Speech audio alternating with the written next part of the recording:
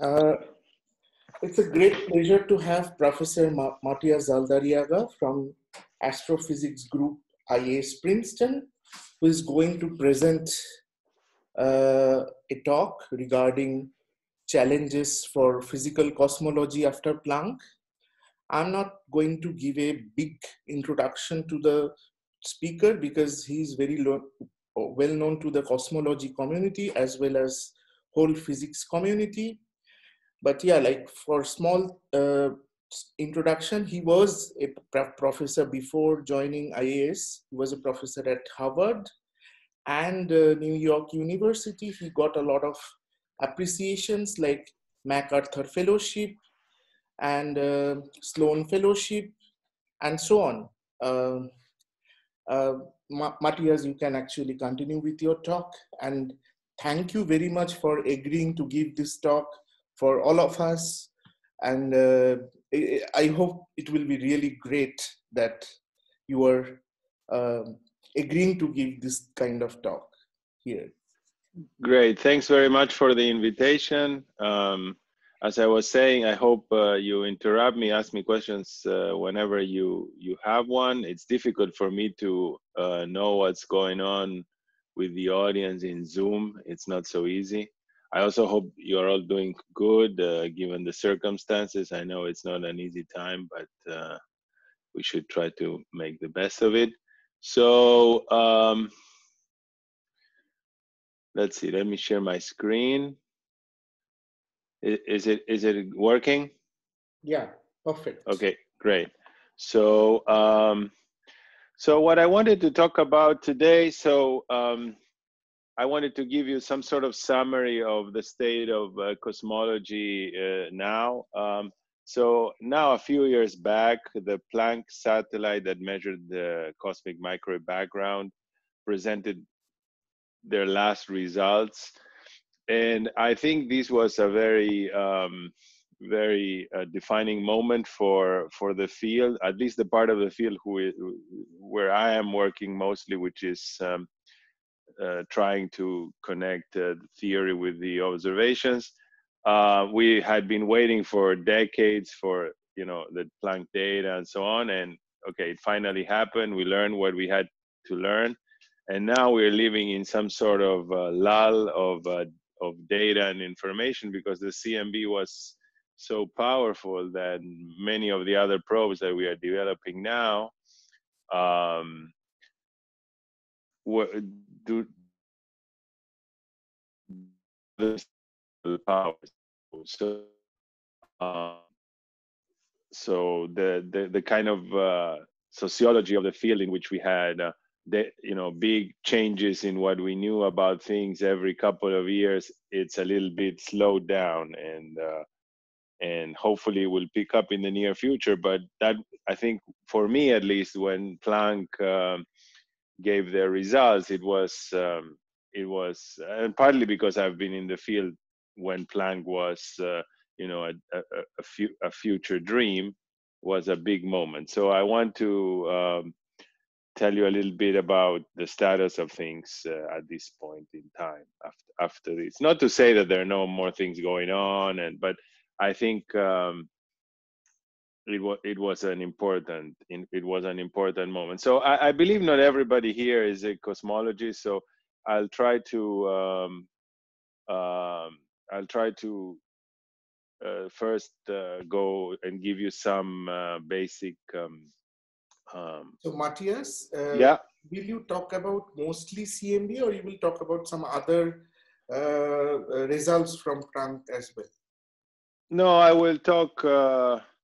I will move more. So I'll summarize the CMB results quickly, but I want to talk about, given what we have learned, what are the questions for the future, and what are the things that need to be developed, and that's the main goal. But I first, well, correct me if I'm wrong. I assume most people might not have. Yeah, true. Be all on the same page. I don't know. So I wanted to give you some basic facts so that at least the things that I'm going to discuss later, yeah, I'll mention. great. Yeah. Okay, so just to orient ourselves, I will call, we all know about the Big Bang, the hot Big Bang model of our universe started expanding very fast and hot and cooling down, very dense. We've started figuring all of these out for a long time ago. The discovery of the expansion of the universe, the cosmic microwave background, which is the radiation left over from the time when the universe was very hot. So the nucleosynthesis of light elements, a lot of information that has been accumulating for 100 years or more about the universe we live in. And for me, the hot Big Bang is, or what I will call the hot Big Bang in this talk, is this history of the universe with various things that happen at different times as the universe cools down and dilutes, but all from the since the time it was already very hot and started very hot and dense. Of course, something might have happened before this time, and we believe perhaps a period of inflation happened before. And I wanted to separate the hot Big Bang part of the story, which has a lot of experimental evidence and to what happened prior to this part, which we have nice ideas and observations and so on, but it's less constrained by observations. One of the a different, because the universe is expanding and diluting and cooling, different processes happen at different times. For example, in the first minute or so, the very light elements were synthesized, helium and deuterium, things like this. Another very important time for us in this talk will be the epoch when the hydrogen atoms combine from being protons and electrons separate to form hydrogen atoms. That's the time of recombination. It's very important for the cosmic microwave background radiation, which is left over from it was the spectrum of the CMB was generated in the first year of the Big Bang or something like that. But the universe was not transparent to the CMB photons because there were a lot of free electrons. The cross section for interaction of light with electrons is very high, and so the CMB photons were bouncing around until this time when the universe becomes neutral. Hydrogen atoms form 380,000 years after the Big Bang. We call this recombination. And then the cosmic microwave background photons can travel unimpeded pretty much in a straight line from wherever they were to us. And we've managed to make observations of that, which allows us to see how these regions of the universe were from where these photons are coming, how they were, how the matter was distributed, how it was moving, things like that, 380,000 years after the Big Bang. So that's, in a sense, our earliest picture of regions of the universe. After that, we take pictures mainly by looking at luminous matter, for example, galaxies or quasars, which is the accretion onto black holes in centers of galaxies, for example. They're very bright objects. So we trace where matter is by looking at least the matter that emits radiation, and we try to make maps of where how this matter is distributed and so on. So we have various pictures along the way, but our earliest picture of regions of the universe, it comes from the cosmic microwave background.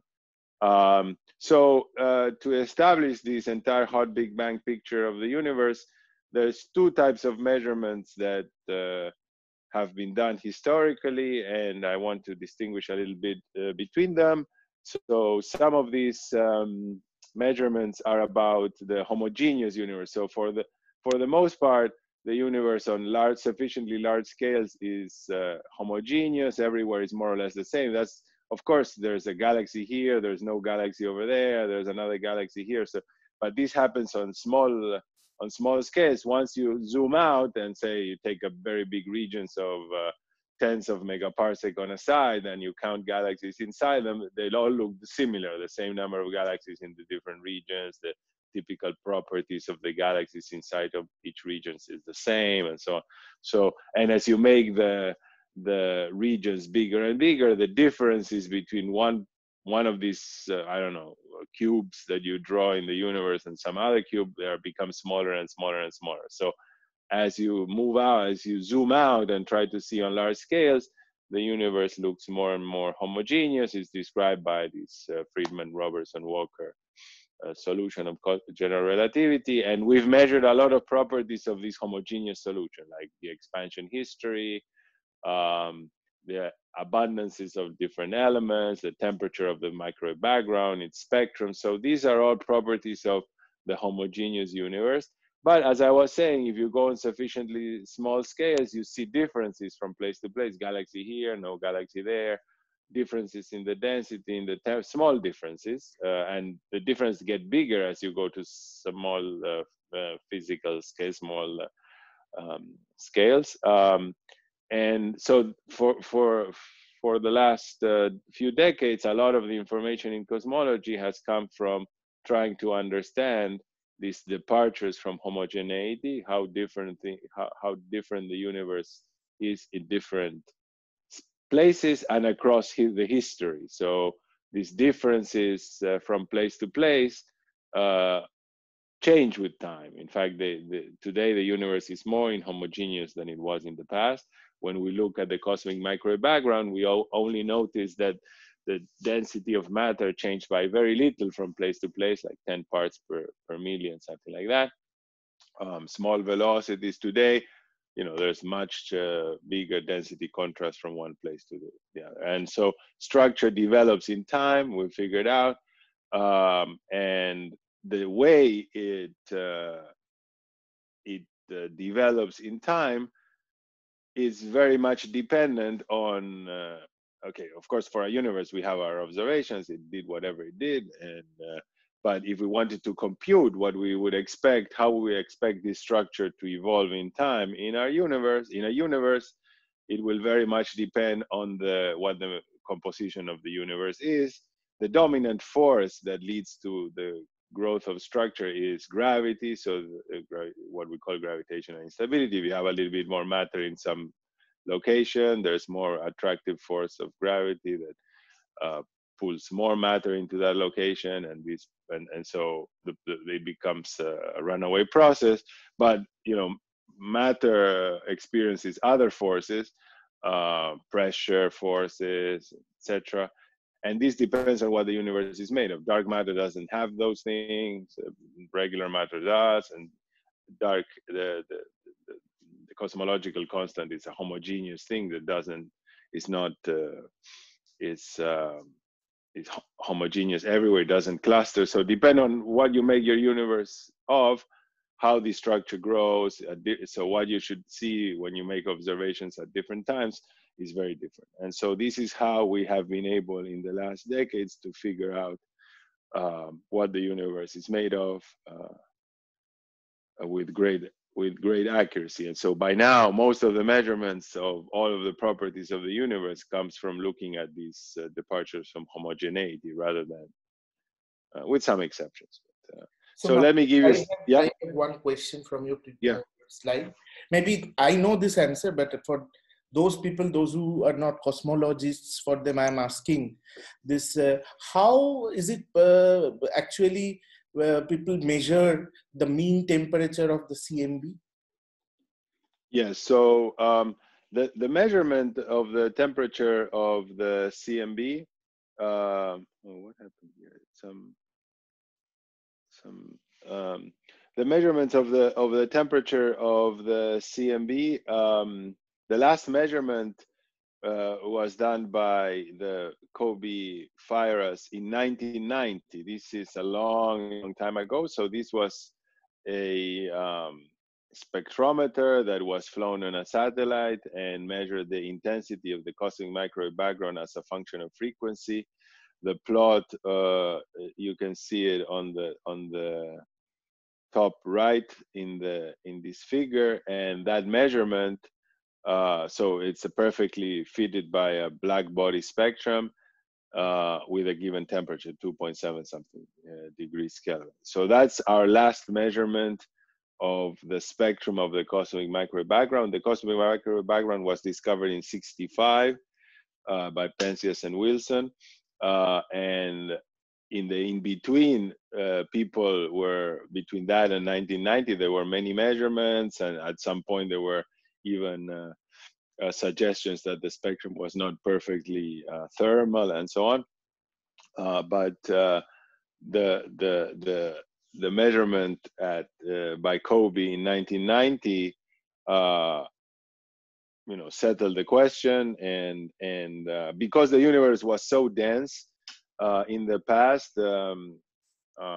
we expect the black body spectrum to, the time scale of the various interactions that create and destroy photons or change their energy and so on are so fast that we expect the universe to thermalize very well, and so this spectrum is expected to be very, very close to a black body spectrum, much better than I think the deviations from a black body spectrum that FIRAS was able to constrain are in the 10⁻⁵ level or something like that, and that's we think that the spectrum is a black body even to a better accuracy than that. Yeah. Another thing just I want to point. So you have separately mentioned it is like CMB temperature and spectrum. So why you separately mention spectrum? Is there any reason? Well, so of course, if the spectrum is that of a black body, is characterized by just one number, the temperature. Yeah. But once you start talking about departures from black body, which we haven't seen on average, then it depends on what is no longer just something characterized by just one number. I don't know. You might have a bump in the spectrum somewhere, and then that's not a temperature. That's just, say, some light radiation emitted by some electrons in our galaxy, and that will screw up the spectrum in some region and not another region. So what happened in 1990 was the check that this spectrum was well described by a black body, and a black body with a specific temperature. Okay. So that's on average, the spectrum on average, but also another instrument that, so people already knew that or thought that if the universe today might so Matias, yeah, there is a comment in the chat box. Somebody has made a comment. It's probably not a comment. Yeah, you can ask. Yeah, ask. One thing I want to say, it's impossible for me to monitor these things because it's just too much. So if somebody have any question, please ask. Yeah, ask directly. I cannot see now the comments. So. My question. So recently, a few weeks ago, there was a paper that said that it's possible to measure the temperature from Planck data itself, and I was curious.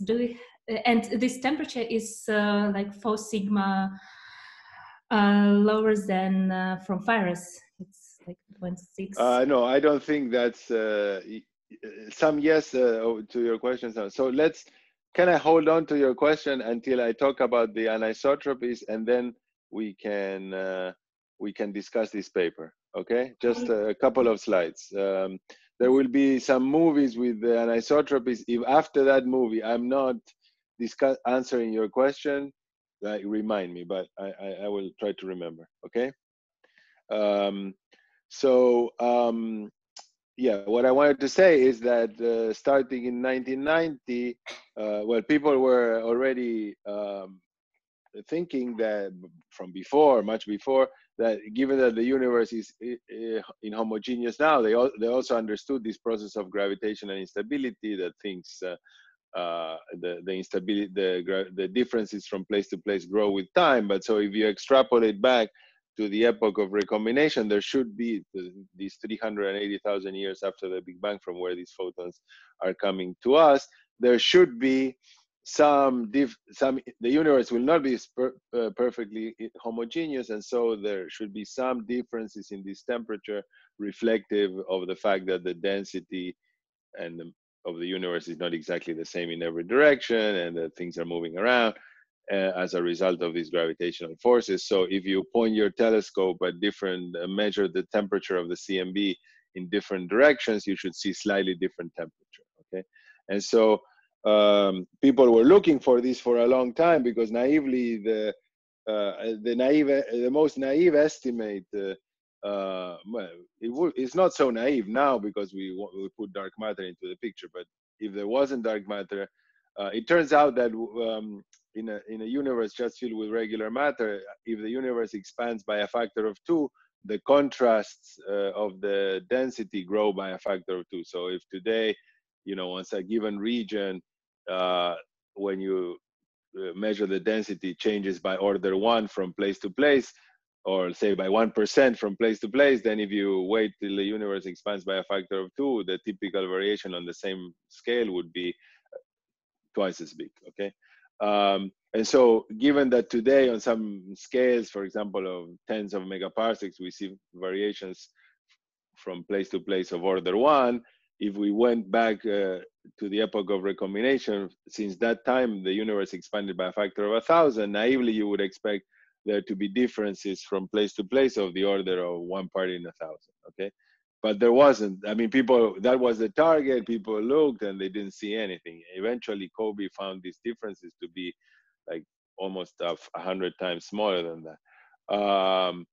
And maybe a little bit more, less than 100. But and this, in the end, it's all to do with dark matter and what the universe is made of and so on. But anyway, it took until, for that reason, it took until 1990 something to find these differences. Kobe made the first map with low angular resolution, which is the map on the bottom left.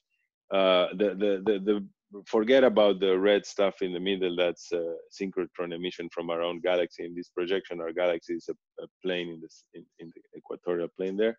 And then in the intervening decades, people were able to make better measurements of this temperature and anisotropies, these differences, and also better angular resolution, better detectors, and so on. And the map on the right is the current best map over the whole sky of the temperature anisotropies produced by this Planck satellite. So pixels are much smaller, noise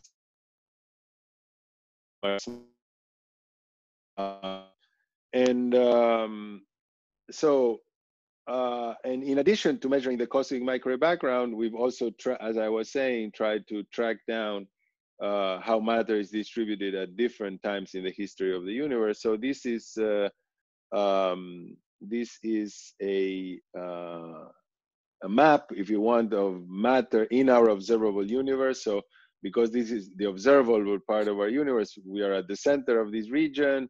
If you look sufficiently far out, you see the cosmic microwave background. Inside of this, you see, I mean, this region here, each dot there is a galaxy, the location of a galaxy measured by, I think this is an old picture from the Sloan Digital Sky Survey. These regions were not mapped because we didn't have time to point the telescope. And so in here, there's a little movie that shows zooming out.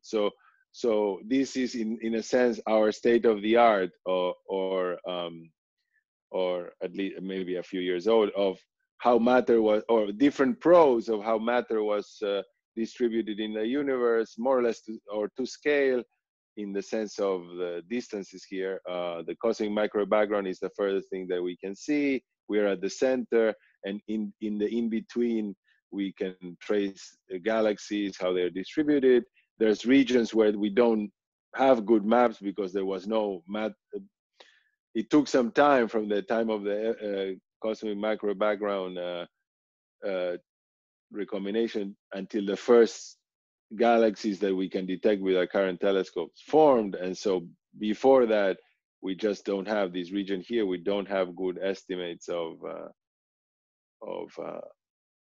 direct measurements of matter. So these, oops, okay. So let me see if I can play this or not.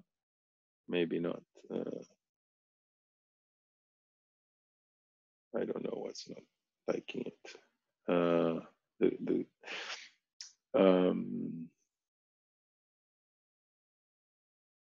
The circle of death of Apple.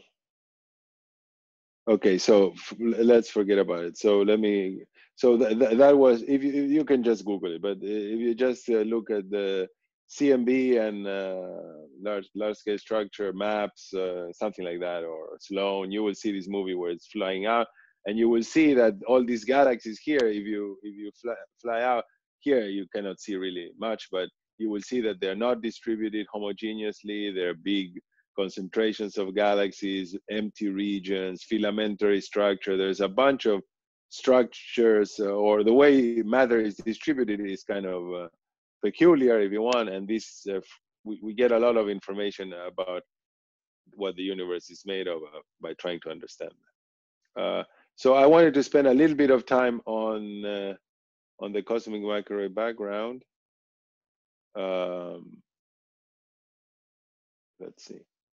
Is this something is off with this? Let me try to. Sorry, guys. I don't know why.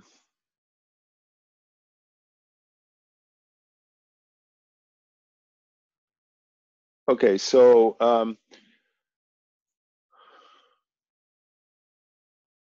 I get you are seeing my screen, right? But it's not in the full screen mode. Is that right? Yeah. Okay. So so take this map of the cosmic microwave around here. This is from some movies that Wayne Hu at the University of Chicago produced. So if you take a little region of this map just for illustrative purposes, you see the temperature differences from place to place.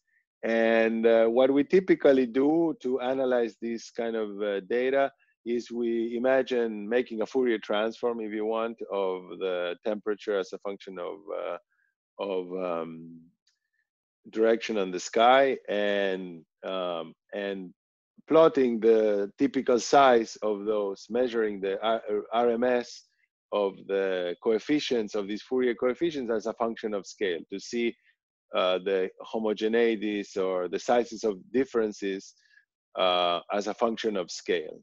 And so he's showing that here. He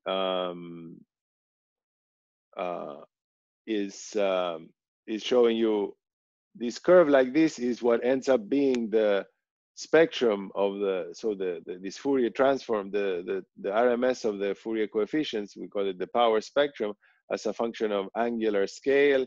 This corresponds to 10 degrees. This corresponds to 1 degree. This corresponds to 1/10 of a degree, and so on. Let's see. Let me see if I do it full screen again. Does it work? Yeah.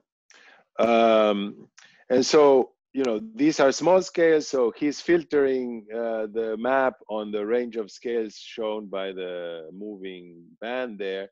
And you can see on large scales, it's just the, you know, on low L, this thing here is called if instead of a Fourier transform, you're expanding spherical harmonics, this would be the L of the spherical harmonic. Low L's correspond to large angular scales. And as you map out, go out into the higher L, it's more and more fine structure in the maps. And there is the theory and the observations eventually predicted, and then the observations shown a very detailed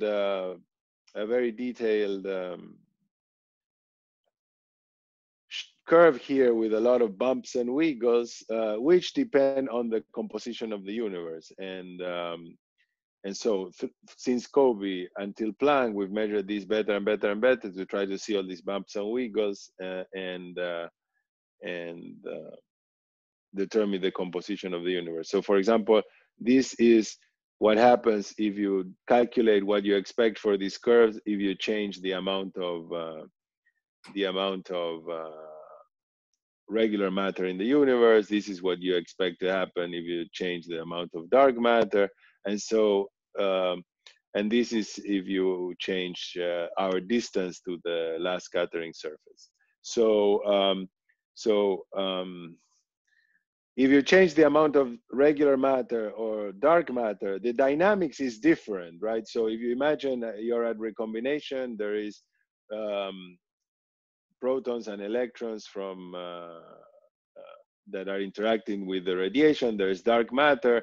The dark matter is creating big concentrations, potential wells. This regular matter is trying to fall in, but there is pressure from the radiation that doesn't allow it to do so.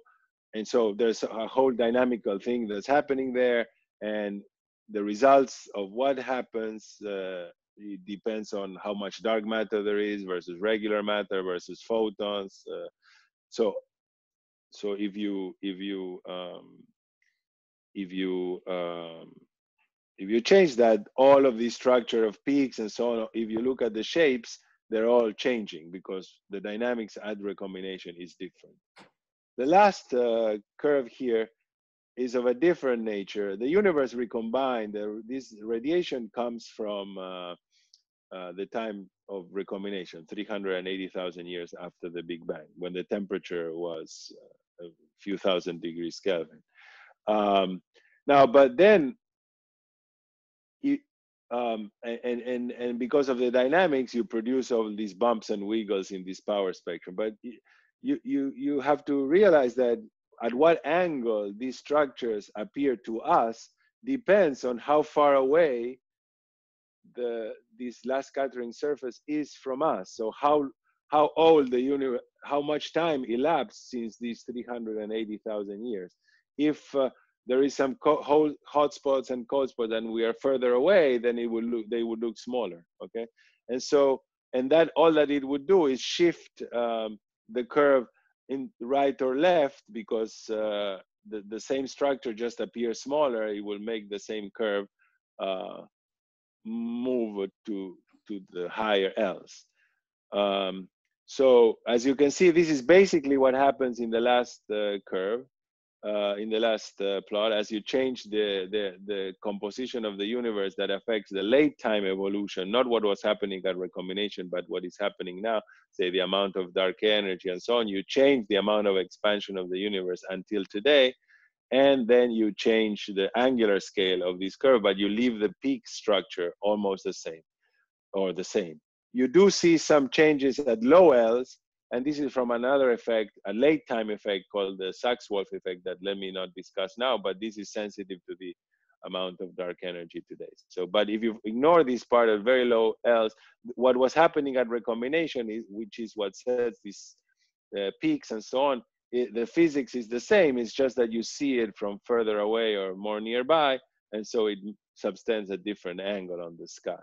And so the curve just shifts laterally, but the shape doesn't change. So yeah. Matias, I have one question.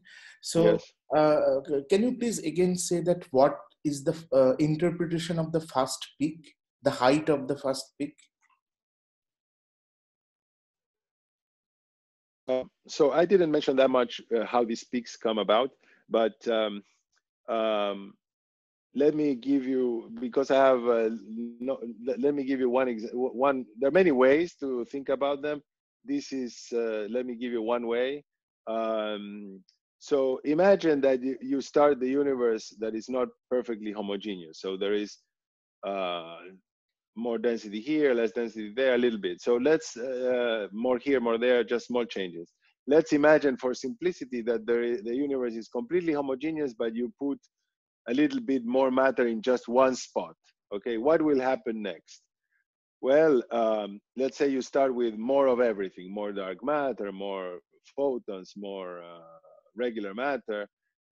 What will happen? Just picture this in your head. So what will happen is, well, the dark matter starts to concentrate more, because it just feels the force of gravity.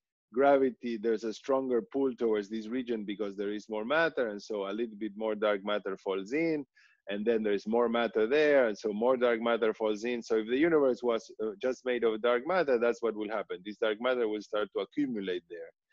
What happens to the regular matter, to the electrons and protons in this case? What happens is that they are, before recombination, they are tightly bound with the CMB photons, which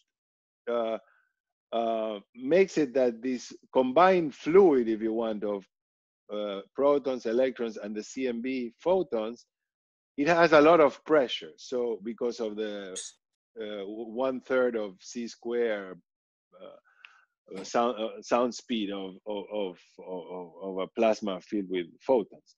So so as it tries to collapse into this region, it really will not want to do it because of these pressure forces, and there will be the equivalent of a sound wave launched from this region that will be traveling out.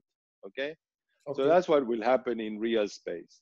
So if you want some sort of Green's function of this process, if you start with a delta function perturbation someplace in the universe, is a spherical shell of perturbation in the regular matter and the photons that moves out because of this pressure. So there is a sound speed, which is almost 1/3. Okay, the sound speed square is 1/3 of the speed of light squared, moving out, and the dark matter kicking in. Okay, so this now what happens if you combine so this is kind of the Green's function. You combine you combine a lot of these hot places with overdensities and underdensities, you will launch these waves from everywhere.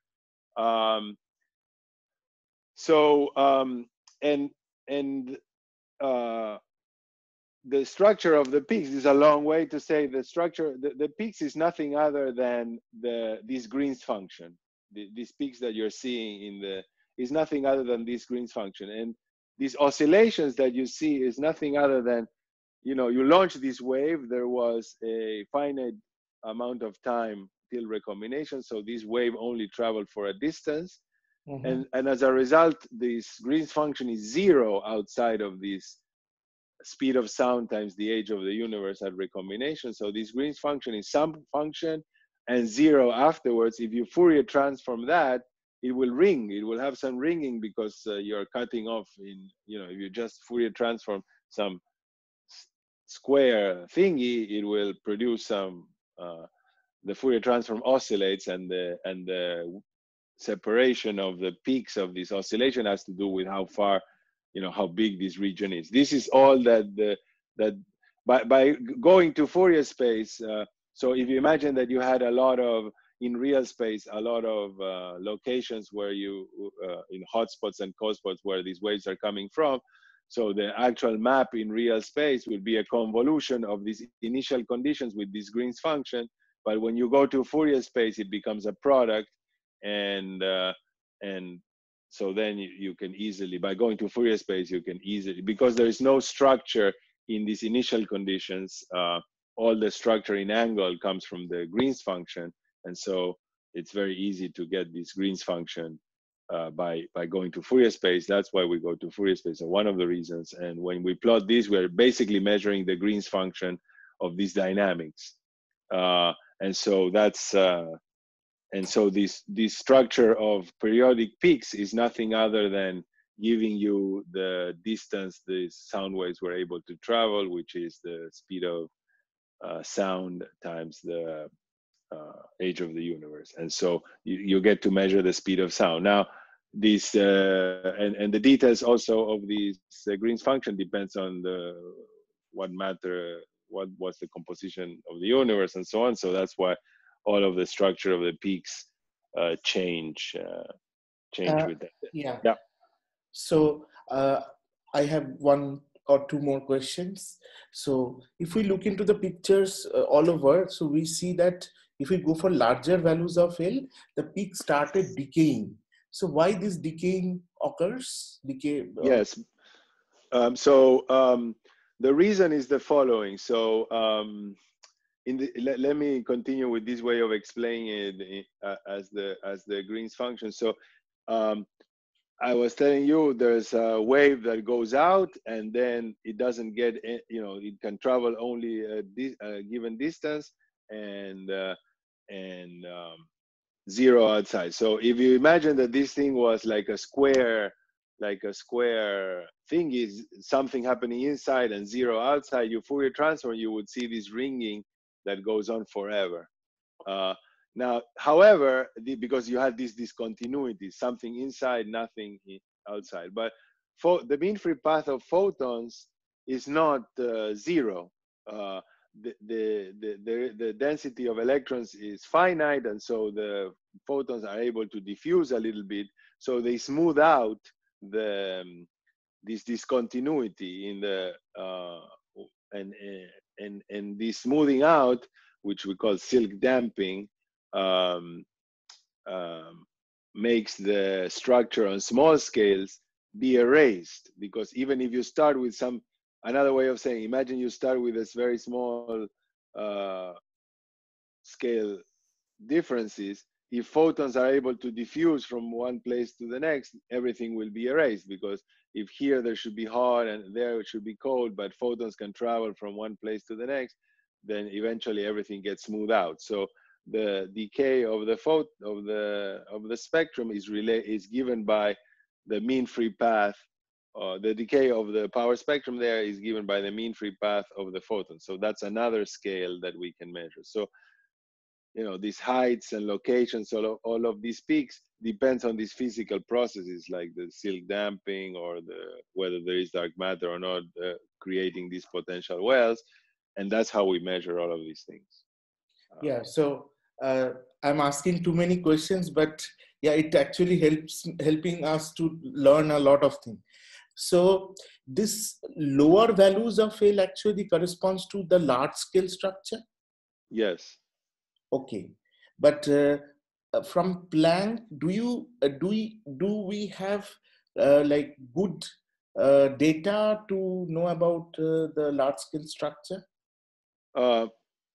We'll see the data in just one slide. So let's or a couple of slides. I forget. Let's wait for that. And another thing, that once we talk about the primordial physics like inflation and all, we actually express the power spectrum in terms of the Fourier scale K, which is sometimes called momentum. Here you talk about L, which is the angular scale. So can you give just one idea that how you can connect both the scales? The reason here we talk about L and not K is because the units of the Fourier transform wave vector is the inverse of whatever the units of the thing you're Fourier transforming, right? So here in this particular case, the map of the CMB is a two-dimensional map in angle. That's what we actually measure, as opposed to let's say nearby, where we have a map of the location of galaxies where we might measure distances.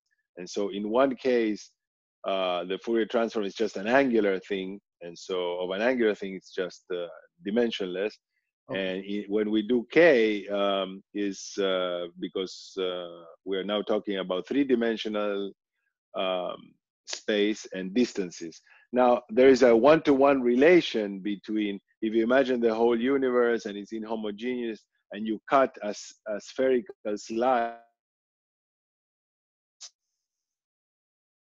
we make the observation of the CMB, there's a one-to-one relation between angular scale and distance given by, and the distance between these hotspots and cold spots given by the distance to the last scattering surface. So in the map, if you see a hotspot is 1 degree, then you multiply this 1 degree by the distance and you get a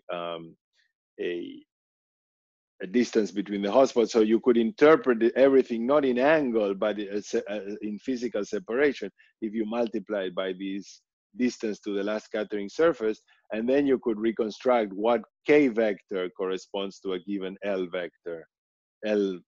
One K value corresponds to a given L value if you wanted to do it. And basically, the distance to the last scattering surface is around 10,000 co-moving megaparsecs. So if you multiply the K vector by, which has units of 1 over megaparsecs by this distance, you get the L value that this Fourier mode typically contributes to in this map. Perfect. And so let me go back to the question about the temperature of the CMB, okay? So I said the temperature of the CMB was measured with COBE a long time ago. Now, how can we measure the temperature of the CMB from this kind of curves? This is what this question was about and what this paper was about. The short answer is that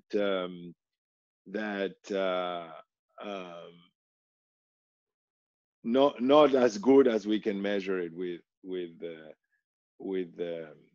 direct measurement. But let's see why would this how can this be measured? Okay, now what is the temperature of the CMB? The temperature of the CMB today, like when I said the temperature of the CMB 2.7 degrees Kelvin is the temperature of the CMB today, right? We go back, the temperature is hotter. The temperature of the CMB at recombination, when these fluctuations are produced or this map is set, is fixed, because recombination happens when the hydrogen atoms, form, and that is some physics, depends on the cross sections and blah blah blah. So that's fixed. It has nothing to do with our temperature here, right? So the dynamics of recombination doesn't change if the temperature of the CMB changes, because or at least the temperature at which the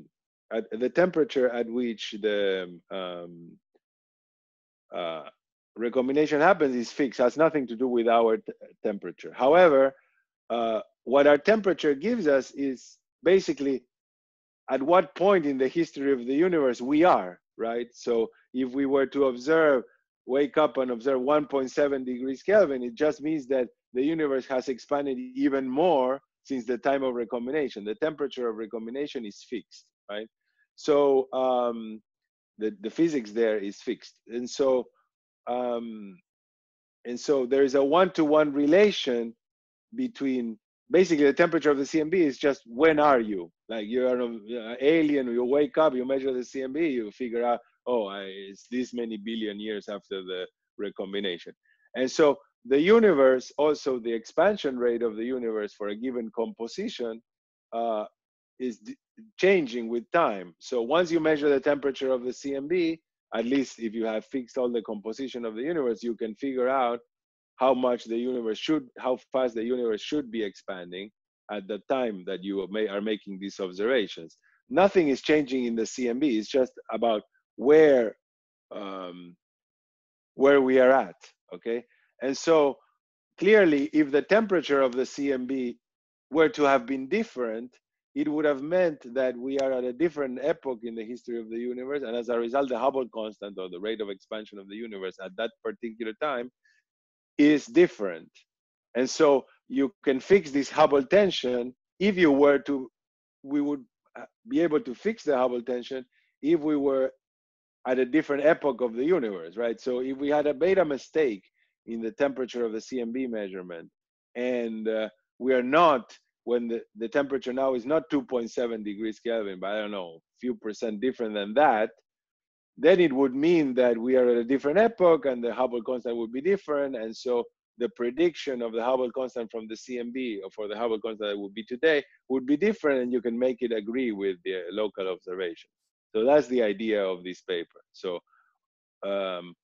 now, in order to do so, you need to change the temperature of CMB by a lot, at least in units of the measured temperature by COBE virus. And so you need to ignore that measurement. So only if you ignore that measurement, if we didn't have that measurement, then we could shift around the temperature of the CMB by a lot. The temperature of the CMB, yeah, by a lot, and the Hubble constant by a lot, and there would be no problem. But so if you want to change the CMB temperature in order to change the Hubble, so change when we are in the history of the universe, you need to change the CMB temperature by much more than it's allowed by the COBE virus measurement. So I think that's what that paper is quantifying all of these in more detail. It's not that it wasn't known before. And just saying, if you were to move the temperature to make it agree, to make the Hubble constant agree with the local measurements, how many sigmas these would be off by the virus for the measurement of the direct temperature, so that you can, see if you want to do that or not. I don't know. So in my opinion, the virus temperature measurement is much more trustworthy than the local measurements of the Hubble expansion. So I wouldn't go that route, but it's a matter of choice, I suppose. But you cannot have it both ways. You cannot fit the CMB. You cannot be consistent with the measurements of the cosmic microwave background temperature and also be consistent with the local measurements of the Hubble constant. One of the two have to be wrong. So if you want to use that as an explanation, that we are just at a different point in the expansion of the universe that we thought. And that's why the Hubble constant predicted by the model, it didn't agree, but now that you realize that you're at a different time, now everything is good. But of course, but yeah. Does that answer the question or no? Yeah, I think so. Yes, thank you. Okay.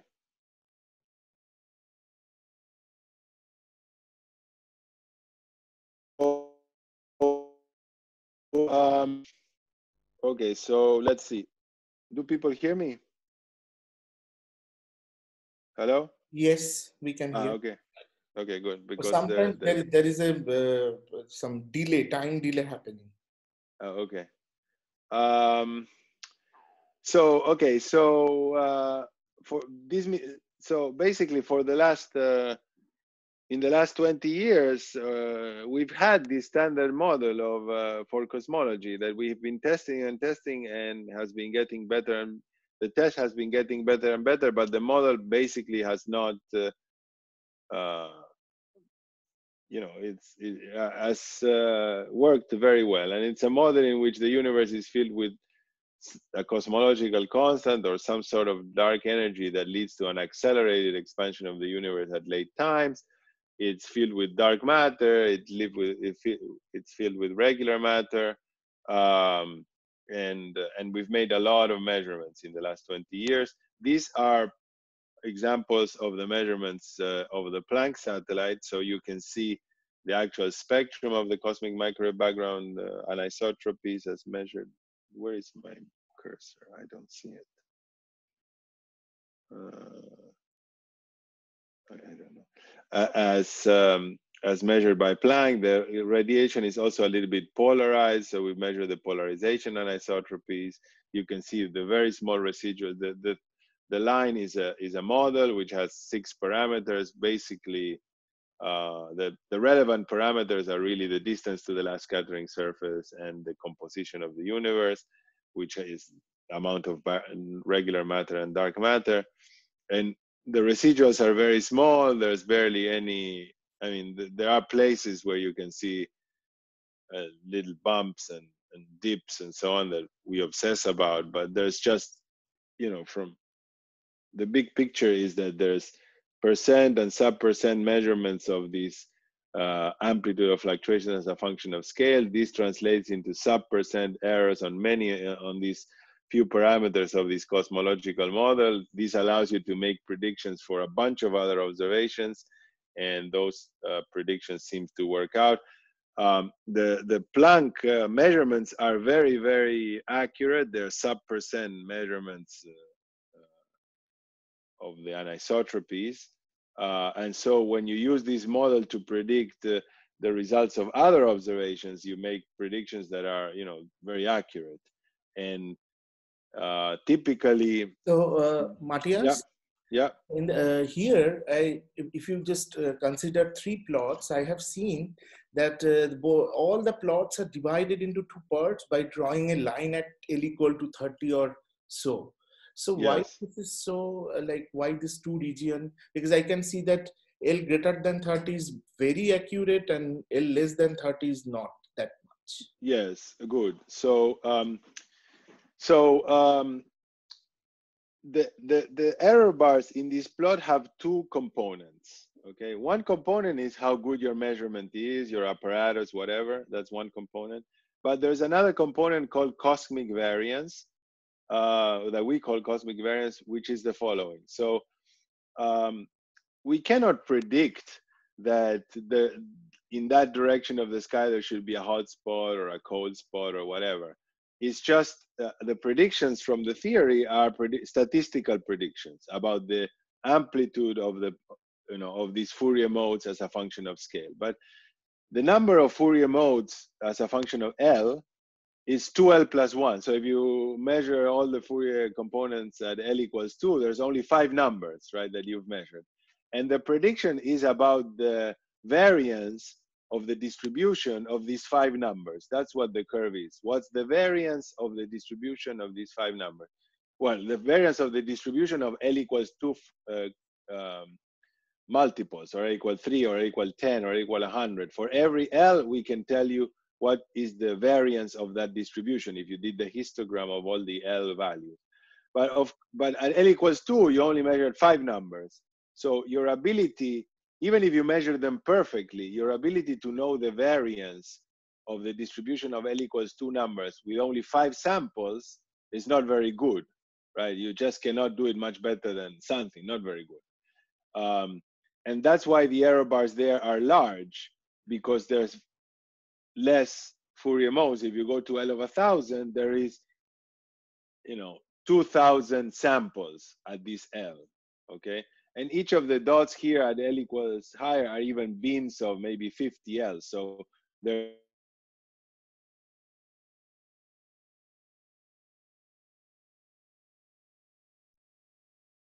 of L equals 1,050 beams of L around it, so there's 50,000 points. So you can measure the variance very accurately, while at low L, not very good. And so that's the reason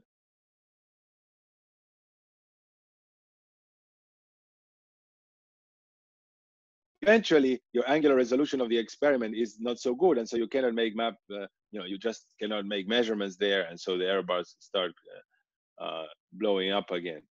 The separation between this dotted line is something else, is that for whatever the reason, they choose to plot the L's from 2 to 30 in a logarithmic spacing, but from 30 onwards in a linear spacing. So they didn't want to choose between log x-axis or linear x-axis. They wanted to have different in different regions, so they did this trick, and it makes, in my opinion, the plots look crazy, especially the polarization plots. They look strange, but this is some convention that people have, because the peaks are separated by a fixed amount in linear spacing. And so they want to keep the linear spacing at high L.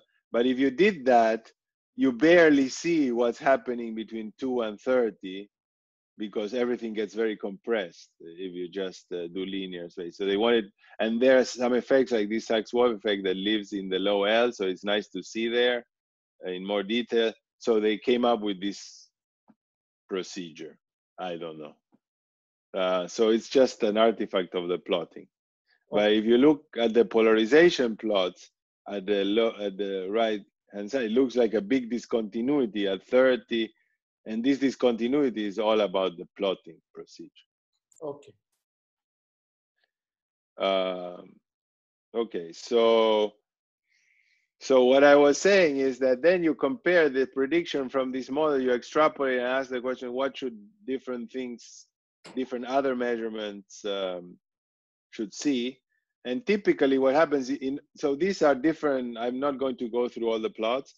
They're different probes of the matter or the expansion history at different epochs in the history of the universe. The top plots are more accurate, so the other measurements are percent level measurements. And you can always see in these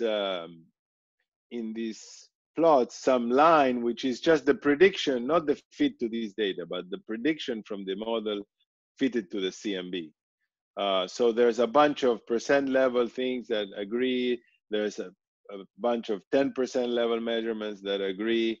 And, for the most part, all of these other measurements are not as accurate as Planck. So there is a prediction of Planck, which has the error bar is shown by the line there with the width. So the extrapolation of the Planck model is very accurate compared to our other measurements. And so that's the reason I was saying that we are now at a situation for the most part, if the CMB can, if the CMB is sensitive to some effect, that effect has been measured much more precisely than we can measure it again with these other probes. So,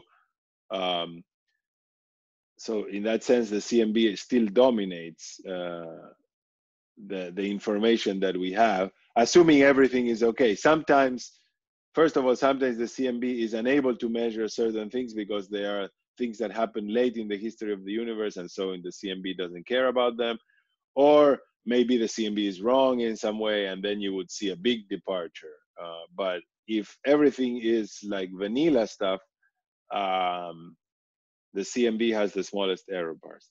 And the last plot on the bottom right is the measurements of the Hubble parameter, the Hubble constant, the rate of expansion of the universe today.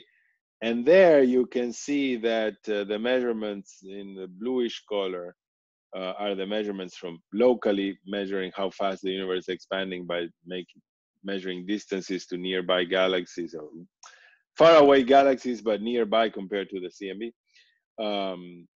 and how fast they're moving by Doppler shift.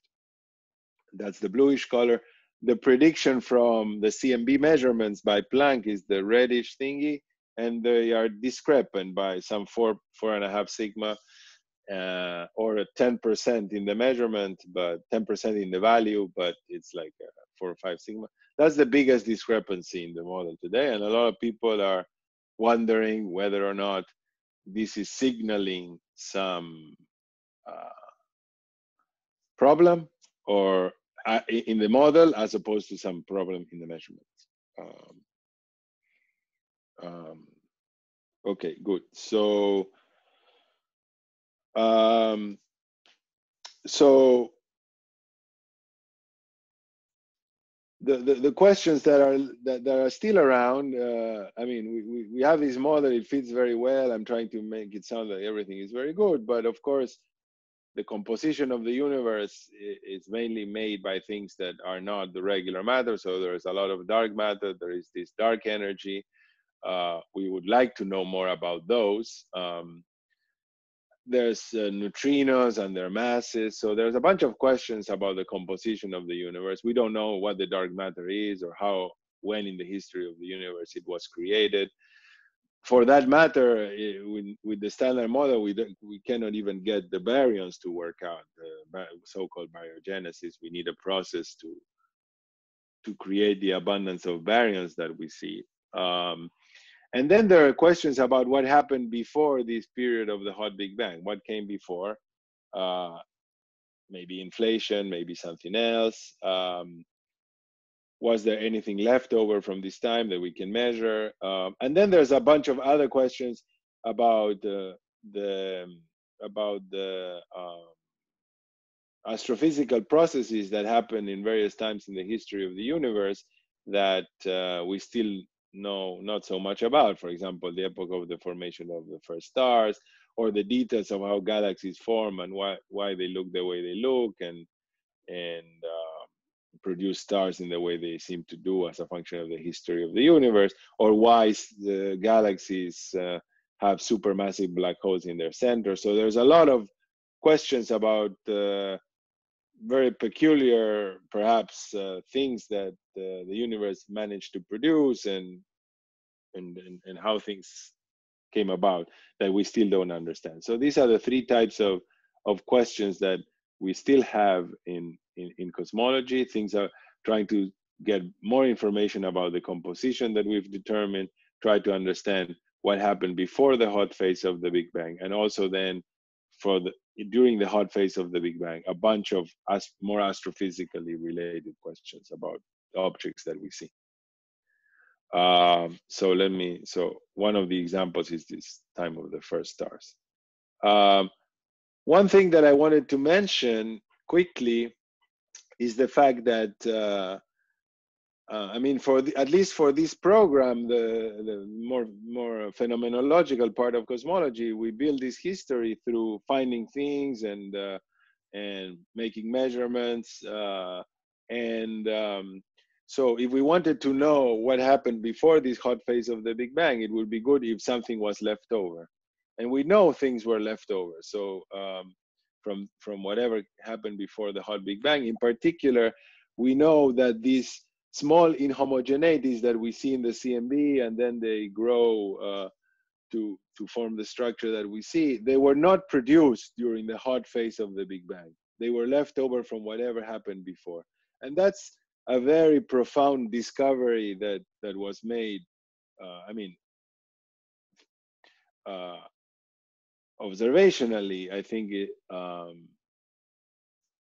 around the year 2000, I would say. So that the peaks, the fluctuations that produce these peaks in the CMB were not produced. They're fossils from before the hot phase of the Big Bang. Let's call it inflation or whatever came before. They cannot be produced because observationally we can measure both densities and velocities, and we see that they are inconsistent with almost by some causality argument. I mean, it's just very tight argument that these fluctuations cannot come from the hot phase of the Big Bang. It has to be from before. And so this is great. By studying these acoustic peaks, not only are we getting information about the composition, but by studying the size of fluctuations as a function of scale, for example, we are getting information about the process that produced these original fluctuations, and that happened before the hot phase of the Big Bang. So that's the reason why there is some hope that we will sort out at some point or another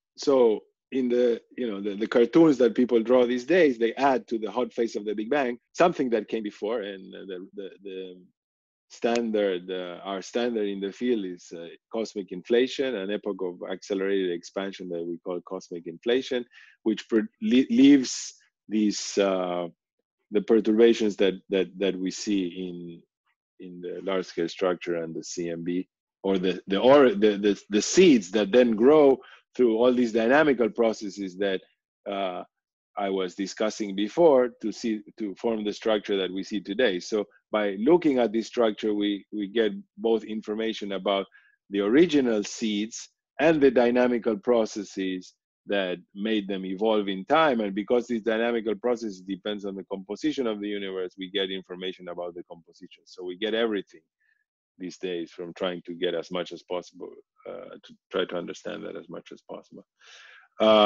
And there's also potentially a second thing left over from the epoch of inflation, if that's what happened, which is a stochastic background of gravitational waves. So just the same quantum mechanical process that creates the density fluctuations might have left a background of gravitational waves, and we are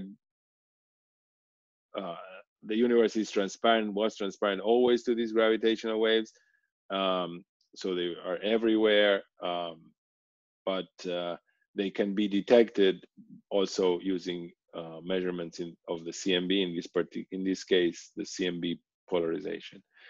So what happens is that if the universe... Matias, just one question. So what do you mean by stochastic background? Can you a little bit elaborate this? Yes, what I mean is that there are gravitational waves that have that are moving in every direction, and the best way to describe, and the amplitude is just the best way to describe it is some random collection of gravitational waves moving in every direction and with a wide range of frequencies, whose so it's some sort of stochastic thing. It's not the gravitational waves coming from the merger of two specific black holes that have, you know, a very definite frequency. They come from this direction and blah blah blah. No, this is a gravitational waves that fill the entire universe. If you're in a place, there's passing through. They're coming from every direction, and a wide range of frequencies. And the best way to describe them is to just think of them as some sort of stochastic process, some stochastic leftover. Meaning we cannot predict, oh, if I'm here, there should be a gravitational wave of this amplitude moving, you know, towards the Large Magellanic Clouds. No, I mean, we don't know, but how to predict in that level of detail, but we can tell you there should be this amount of the power in gravitational waves in every direction, roughly speaking, in this range of frequencies. So that's what I mean. And another question that you have mentioned about inflation. If inflation you don't have, then you can't able to produce the peaks.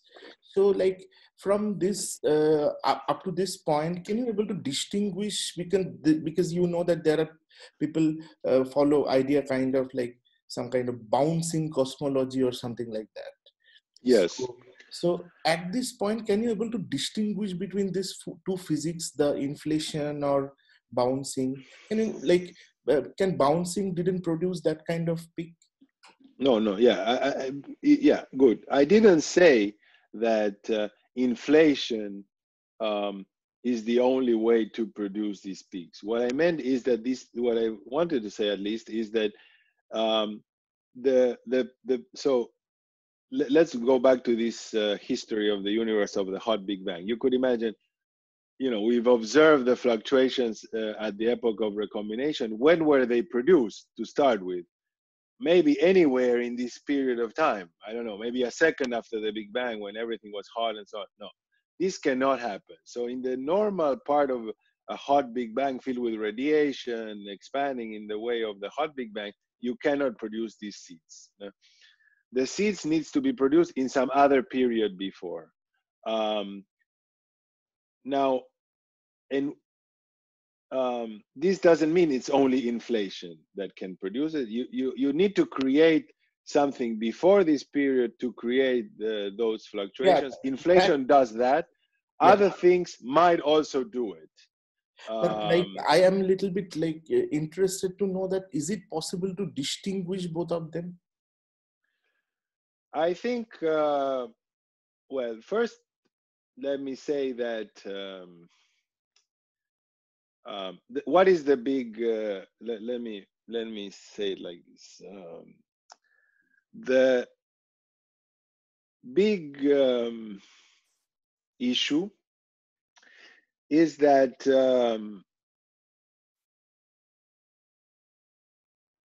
there's the concept of the horizon. Let me go back and talk about that a little bit. So at any given time in the history of the hot Big Bang or any, but let's say there is a distance, a maximum distance separation that things could have moved since the Big Bang, because there was no more time than that, right? And so this is what we call the horizon. It changes with time, that as the universe becomes older and older, it's bigger and bigger.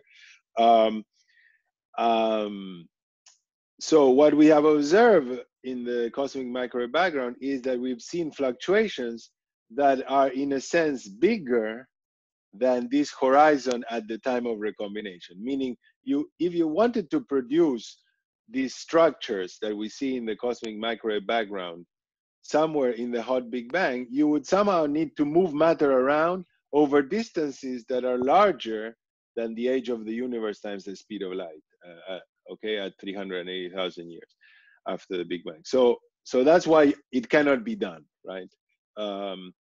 Now, so you somehow need to create these fluctuations and make them appear to be separated by more than with this naive distance. So you have to modify this history such that something that appears to be separated by more than what things could have traveled now is suddenly possible, because the history in the beginning is different, right?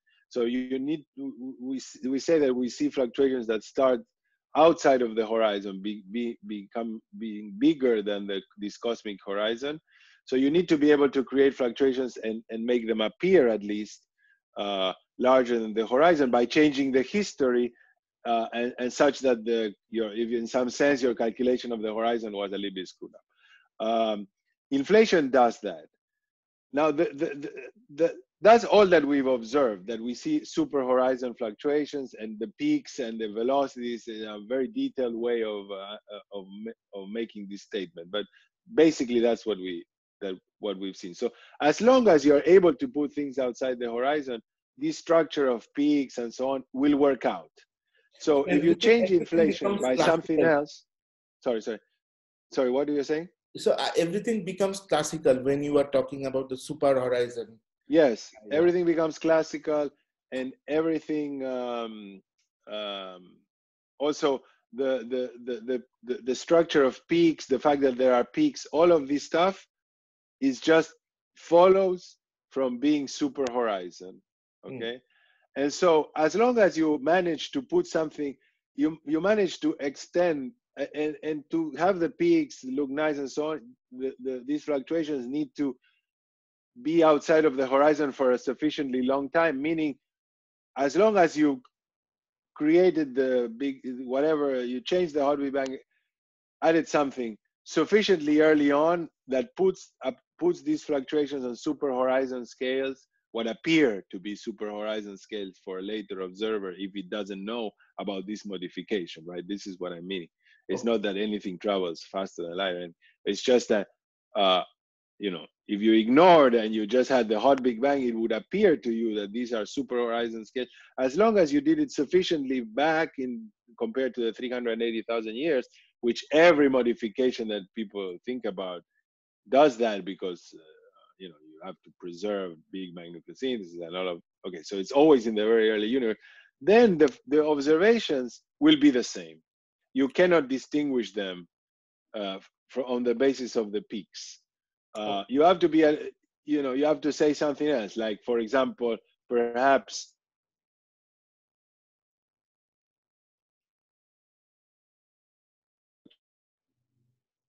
might be different in the two models, or perhaps one can produce gravitational waves and the other one cannot produce. But it's a little bit more of a detail of what exactly was the origin of these perturbations. So, I mean, the problem, I think, with people with trying to make the fluctuations be there to be some sort of the Big Bang being some result of a bounce, and the fluctuation, which is some other model that people like, or some people like, I don't know, and the fluctuations to be produced before this bounce, and then there be a bounce, and then the whole Big Bang.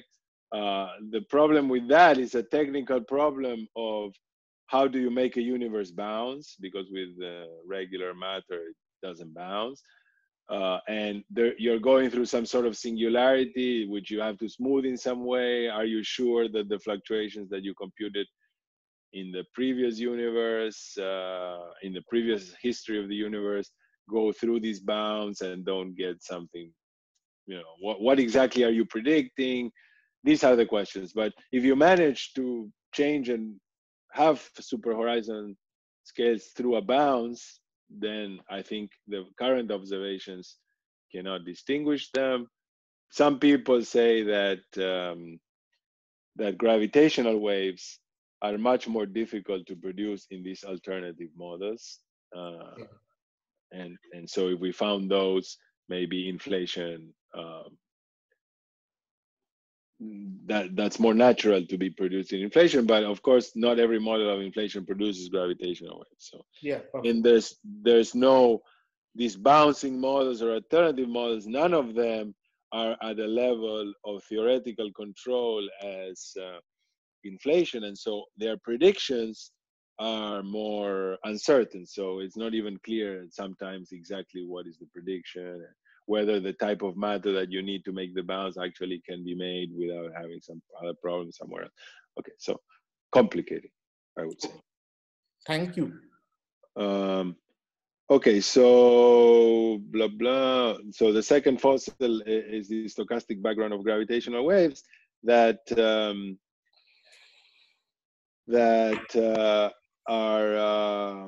leave an imprint in the polarization pattern of the CMB. So if we can measure the polarization of the CMB, we are using, in a sense, the motion of the electrons at recombination as some gigantic um, gravitational wave detector, and so this stochastic background, we are not thinking that we, at the moment at least, we can detect them on Earth like LIGO detects gravitational waves, but we are using the motions of matter at recombination to as our test mirrors of the LIGO detector in some sense, not exactly, but something along those lines. And so it turns out that the motions of matter produced by gravitational waves are different than the motions of matter, their pattern.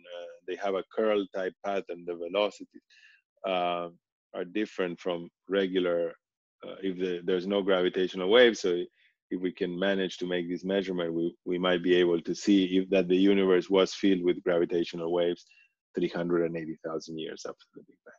And so a lot of people are trying to go after this measurement, to go after these gravitational waves, to try to pin down what came before the hot phase of the Big Bang. And one thing that people like to show is the amplitude of the gravitational waves and the other measure. So properties of these primordial seeds that were produced by in inflation or whatever came before the hot Big Bang. Two properties of these seeds was whether or not there are gravitational waves, and so the amplitude of those gravitational waves. So that's the y-axis in this plot. And then on the x-axis is the density fluctuations that lead to the large-scale structure, how they depended on scale. If you were to look at the size of fluctuations on different physical scales, how different were they?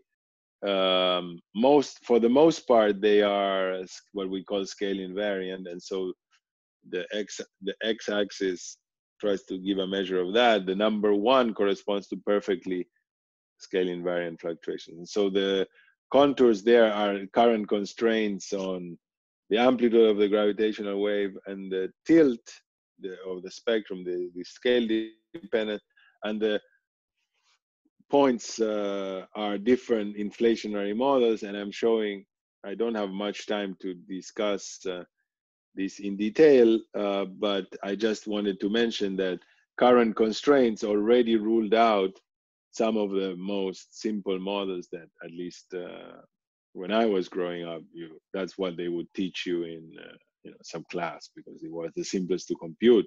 Those are already not allowed by the data. And so we think we can make measurements of the amplitude of gravitational waves that are 10 times better or even more improvement from what we have now in the next coming decade or so. And so a lot of these simple inflationary models, one of them might be the truth, and we will see these gravitational waves, or if not, we will have to give at least those models up. Matias, just a question that we know that there are lots of models in the literature, but do you have like some comment that which class of model or which models are good at present right now? Yeah, so I think there are, yeah, so of course, because inflation happens so much early in the history of the universe, that probably at an energy, if it is what happened, right? And then an energy scale is so high compared to what we have measured in the lab, there's a lot of freedom about what could be happening. And so the range of predictions is rather large. Now, you can have various reasons to favor some type of models or over some other type of models. And there are, theoretical reasons of people doing model building and trying to understand them in the context of something else, maybe string theory, some theoretical arguments. And then there are some more phenomenological summary of the situation. So let me give a phenomenological summary. So So whatever came before inflation, I always say inflation again. So inflation has to end, that we know, okay? And so the fluctuations that we see that leads to large scale structure are produced in sequentially in time during inflation. So the larger scales are produced earlier, the smaller scales are produced later, okay? And so as time progresses during inflation, you're getting closer and closer to the end of inflation. To the extent that you're very far to the end of inflation, then during this inflationary period, everything looks the same as a function of time. And so fluctuations of different scales that were produced at different times end up having the same amplitude because everything is almost time translation invariant, nothing is changing. But in detail, something has to be changing because inflation is going to end. So the closer you are to the end of inflation, the things are a little bit different, right? And so then as a result, you don't expect fluctuations to be perfectly scale invariant, all the scales to be exactly the same, because some are produced closer to the end than others. And so there's always been this prediction that the fluctuations cannot be perfectly scale invariant, but they have to change a little bit with scale. And because from the time the fluctuations that we see, the largest ones that we see in the CMB were created, the universe probably, inflation lasted for additional 60 e-folds of this inflation. The typical size of this number of the tilt for the difference from the scale invariant, 1 minus this tilt, was expected to be 1 over the 60, roughly. I mean, the different models may be 2 over 60, 5 over 60, whatever. So this is kind of where it landed. So, so this is one explanation for this tilt. So meaning everything was changing slowly. So models.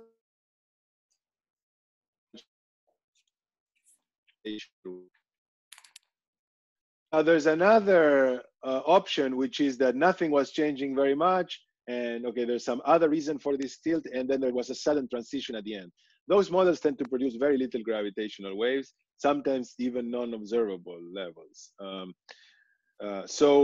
Because there's a big connection between the size of the gravitational waves and the rate of change of the Hubble parameter during inflation at the time that we are seeing the fluctuation. So that's why I'm saying if everything is a smooth thing and we are getting towards the end, because we're getting towards the end, everything is changing and there's no sudden transition, then this rate of change of the Hubble parameter is not going to be very small, and then you will produce a lot of gravitational waves. Contrary to that, if you say that inflation ends with some phase transition of some kind, so previous to getting there,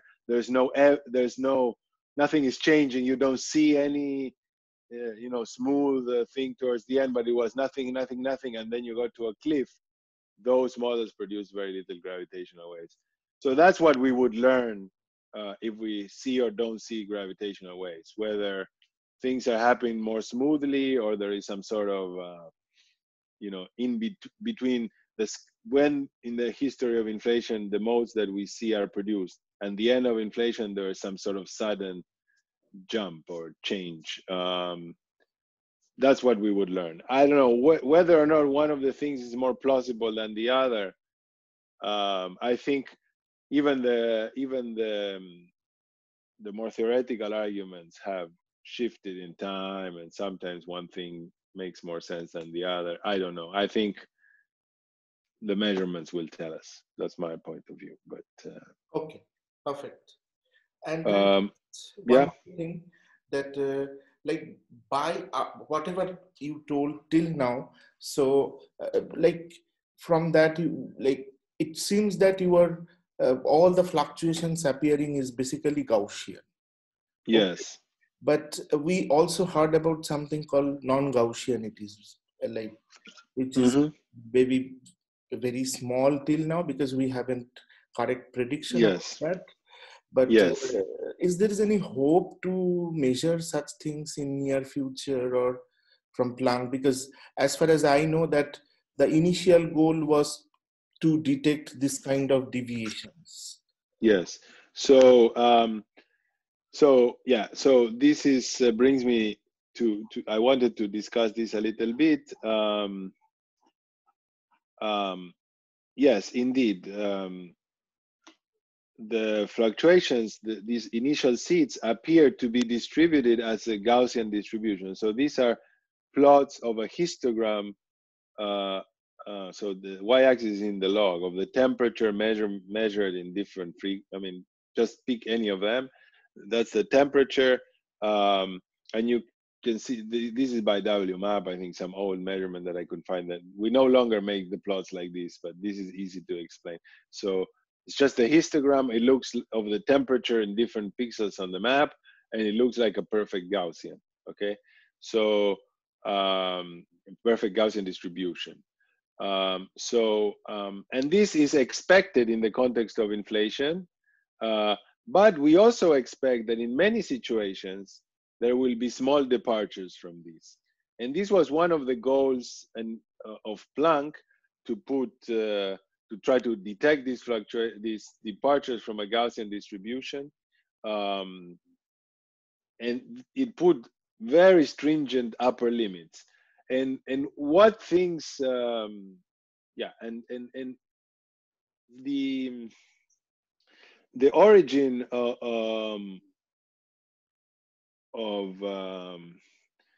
this Gaussian distribution, at least in the context of inflation, each of these Fourier modes of the fluctuations behaves in the field of the inflaton, behave like a harmonic oscillator in the vacuum state. If it was a free theory, it would be like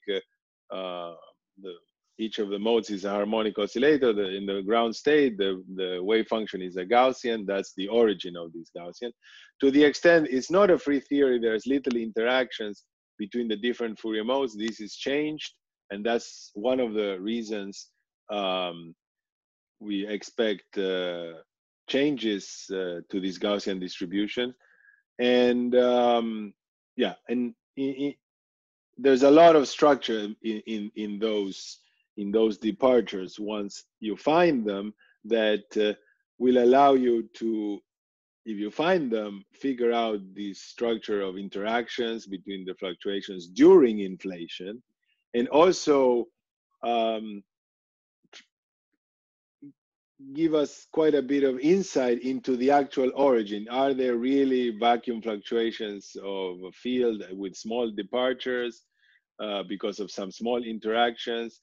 If the fluctuations are the fluctuations of the field that is controlling the length of time the universe inflates in different parts, in different spatial points, sometimes people call this the inflaton, then these fluctuations are forced by basically they're forced to be very small, and they are not allowed to be of certain kinds. And so if we were to see departures from Gaussianity of certain kinds, we would know that this cannot be the case. So there's a lot of information encoded in these departures from Gaussianity. And Planck put very stringent constraints, didn't observe them, and put very stringent constraints. And the field wants to, what we want to do is to improve those constraints, or try to find these departures from Gaussianity with the future experiments. Most probably, yeah, these experiments will not be CMB experiments, because the number of we've mostly exhausted the information in the primordial CMB, and so we will need to move to something else. So I was going to talk. I want to start wrapping up, because I've been talking for a long time. So so let me go to one last point that I wanted to say. So we've mainly exhausted the information in the cosmic microwave background, not 100%. So there's still, I mean, these polarization measurements are going to tell us quite a bit, both about the gravitational waves, but also allow us to have a few more modes to measure. But there's a lot more information in addition by making detailed maps of the distribution of matter at late times. And in principle, there's much more information there than in the CMB, because the CMB can only allow us to measure a two-dimensional surface in the universe. But all the volume inside we could map, and we could get many, this problem that I mentioned before,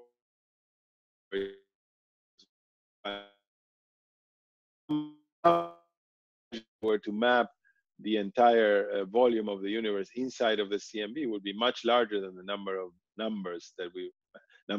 pixels on the sky that we measure with the CMB, which is on the order of millions. It would be much, much more, by many, many orders of magnitude. So we could say a lot more about the statistical properties of these fluctuations, their distribution, whether it's Gaussian or not, their scale dependence, and so on. And so I think part of the future of the field is trying to measure the distribution of matter at late times in the more nearby universe. But this picture shows you that the bag is a bunch of galaxies as measured by the Hubble Space Telescope.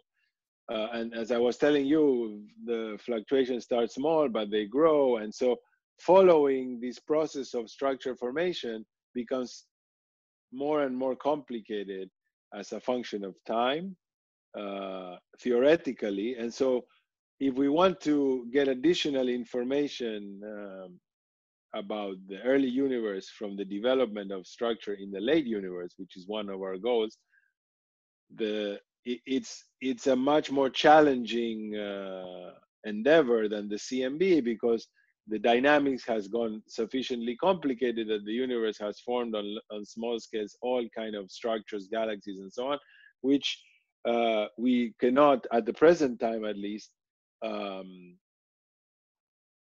calculate from first principles what how the properties of galaxies and things like that. And if we are using galaxies to trace the distribution of matter in the late universe, but we cannot calculate from first principles where you should form a galaxy and its properties, that adds a level of uncertainty that is a very much of a challenge for the field to overcome if we want to use all of this information at the level of subtlety that is needed, because now measurements have been so good from the CMB. The CMB is fortunate enough that everything was simple enough at the time that all our calculations are basically first principle calculation. We do not have any, phenomenological model of how stars form or the effect of stars on gas. That all those things start playing a role, not a big role, depending on the epoch of the universe and on the scale that you're talking about, but a role. And unless you have that all under control, it's more complicated to make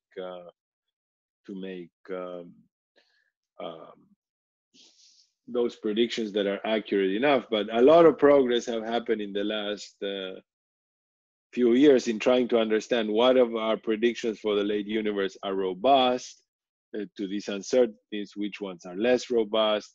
How can we incorporate these uncertainties in ways that will not bias our results, even if there are certain things that we don't know, etc. So a lot of the work, I mean, I will not show you much because I don't have time, but a lot of the things that I've been involved in the last few years is trying to understand and make predictions for the development of structure at late times, and be very careful in figuring out and having under control the uncertainties, so that they can be used as the data improves to make better measurements. One of my primary interests is of these non-Gaussianities, in fact, because of their potential of telling us something more about what happened before about inflation. So let me stop there and just take questions because it's I already am over the 1 hour and a half. So No, it's perfect. So anybody wants to ask question to Matias? And before that, like we have to clap for giving such a nice and elaborative talk, and which basically cleared a lot of confusions. So we have to clap for that. And now you guys can ask questions. Please ask to Matias if you have any Hi, questions. Matias. I have a question. hi, yes. I was wondering, like you just touched on it very briefly about Hubble tension, and I don't know what is your thought about whether it'll go away, or are there other experiments in the horizon that can tell us more about the discrepancy? Yes. So I think at some level I'm not the best person to discuss this because I am less excited about this than other people are. So it's statistically a big tension. I think, but I am given the so there's two things that make me think that that this is a measurement problem, and that I personally am more inclined to think that the local measurements of the Hubble constant are screwed up. Now, this is a very biased view because I've worked on the CMB for a long time, and so maybe it's biased view, but that's my thoughts. And the reason, two reasons that I have, first of all, is the history of the local measurements of the Hubble constant. And I don't think there's ever been a time in the history of cosmology since the measurement from Hubble itself where where there's no problems with these measurements. And of course, huge improvement, right, since the time of Hubble, but always an issue because the measurements of distances are very tough. And so I am always suspicious. So that's why one of the reasons I'm suspicious about that. I think this will get much better. These local measurements are, you have to do this, what's called this distance ladder. You need to get a distance to a very far away, relatively far away galaxy. We don't, there's no way to do that. We don't have a measuring rod that we can launch to there. So you have to see something there in that galaxy whose brightness typically supernovae. Supernovae, but then you need to calibrate them, how bright these supernovae are intrinsically, and whether or not they might vary from galaxy to galaxy according to metallicity or what have you. So those supernovae are calibrated using something else, because in order to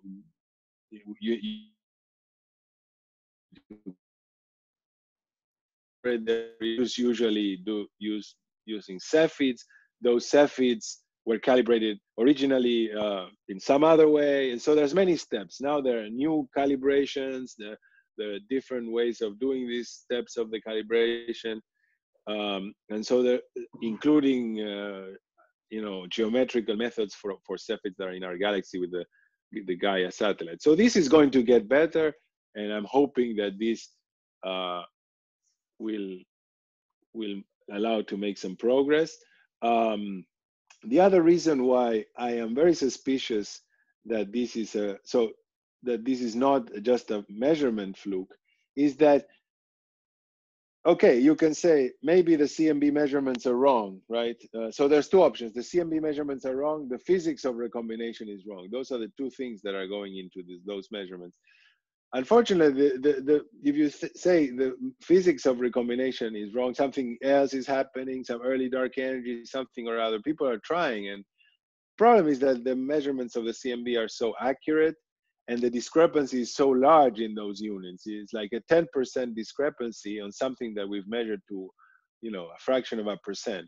And so as a result, whenever you start mocking up with, you add some early, you screw it, and you start having never getting very nice fit to, you know, it's just difficult because you want to change 10% things, but you have a 0.1% measurement. It's not easy. So I think there's no easy way to change the, I mean, there are things out there, for the most part, the things out there allow you to get some sufficient freedom to make the tension smaller, but they cannot allow you to measure the, how, you know, it doesn't, it's just a little bit of freedom to make them from the 4.5 sigma to 2.5 sigma. So fine, maybe the solution, but that's to me very, very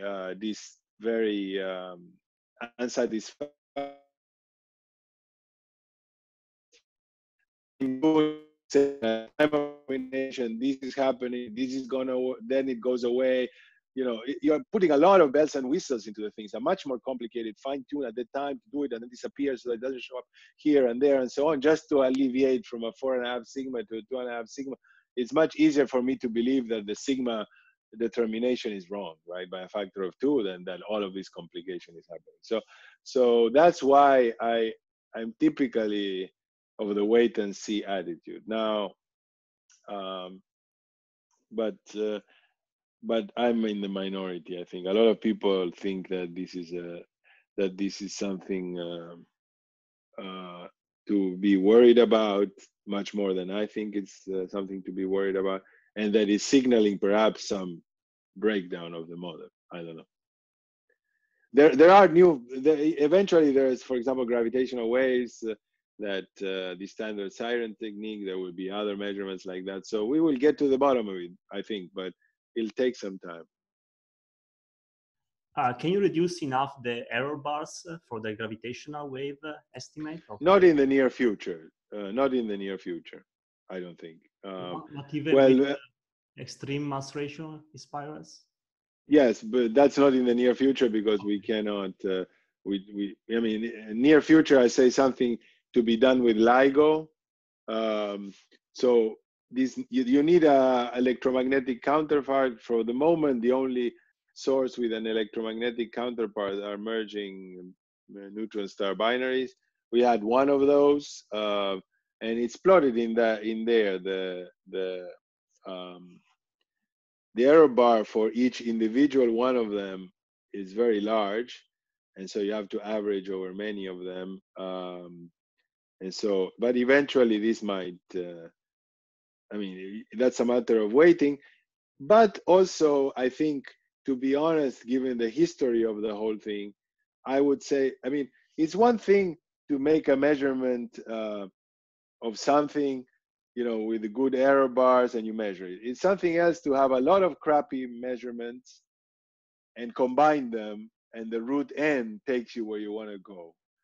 Because when you are in the second situation, there's always these systematic problems with the measurement device and so on that are hard to that are hard to see, because each measurement is not so good, and so in each individual measurement you cannot notice that there's something wrong, and then you average them all down, you think it's square root of n, but then you hit some floor somewhere. This is happening all the time, right? So for example, just to go back to something completely non-controversial, the Hubble measurement of the Hubble constant was off by a factor of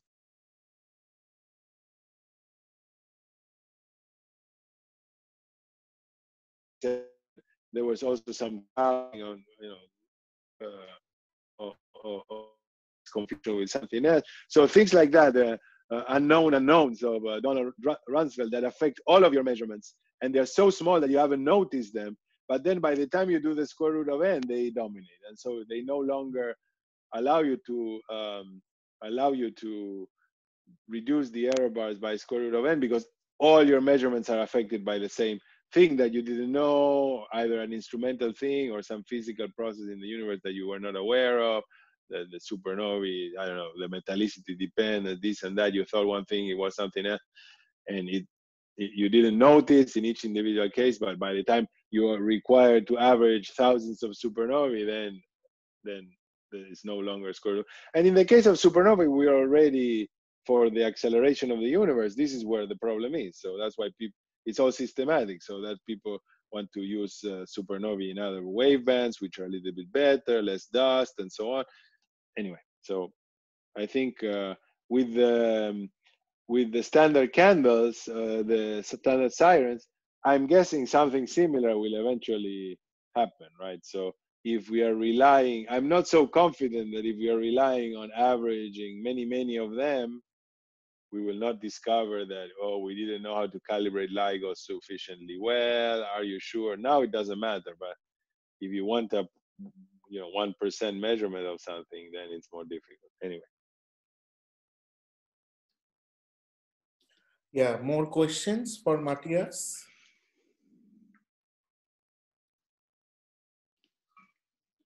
Any question?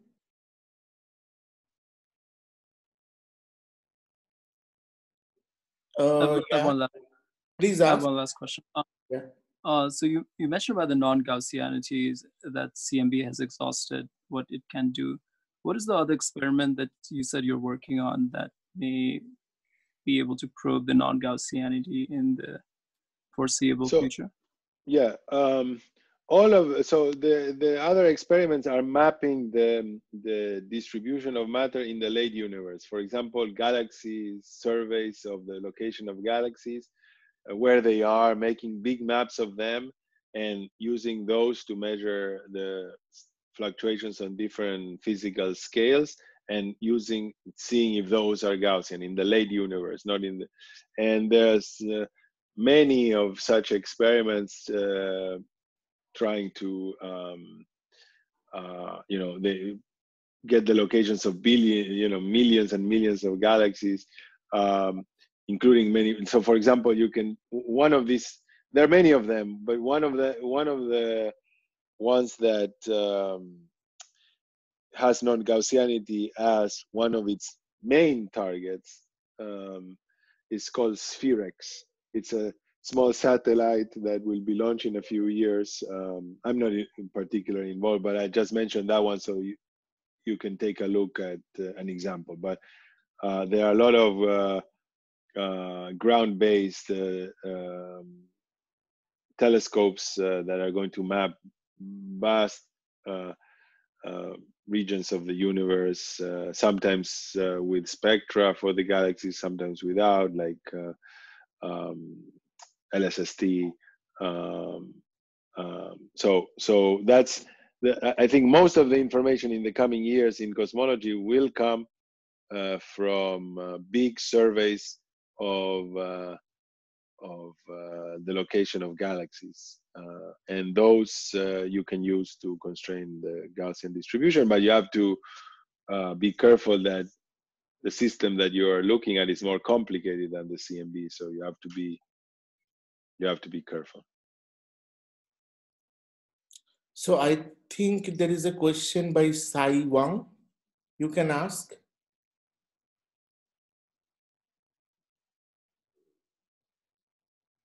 Is he there? I think not. So anybody have any question for Matias? Yeah, you please ask.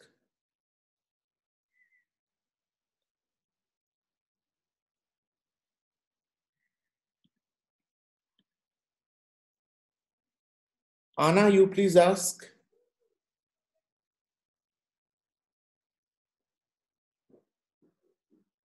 What the problem? Maybe she types it in. No, she raised the hand. That's why I'm asking.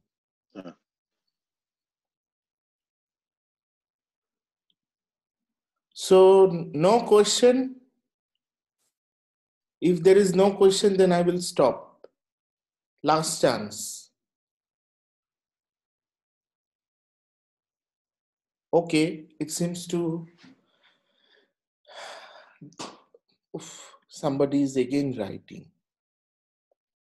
You please ask why you are writing here. Please ask the question. don't write. Said, you please ask.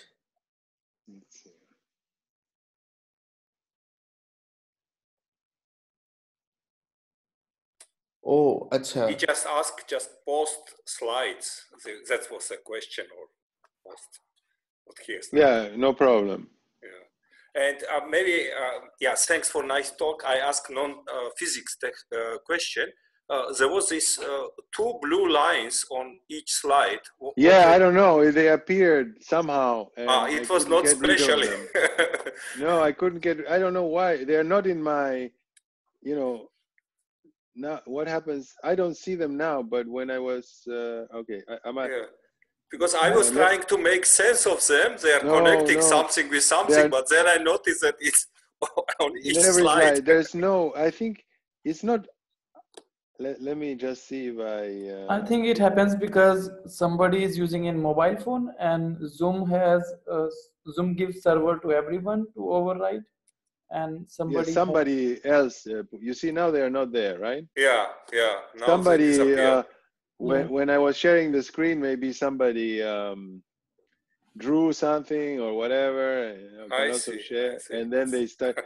Maybe I should have stopped the sharing and done it again. I didn't know. Sometimes physicists start to explain something what does not really exist. Yes. Okay, anybody have any further question? Then please ask. Otherwise, I have to stop. Yeah, I think it's over. Okay, so thanks to Matias for giving such a nice talk and explaining us about the observational cosmology and its constraints.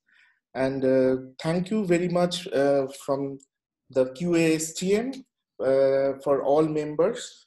So, okay, thanks very much for inviting me. Yeah, so we will post this very soon in archive, YouTube, and probably Matias, you also got an email regarding some special issue. Okay, I will take a look. I didn't look at the email. Yeah. Okay, please look into that. Okay. Yeah. Thank you. Bye. Bye-bye.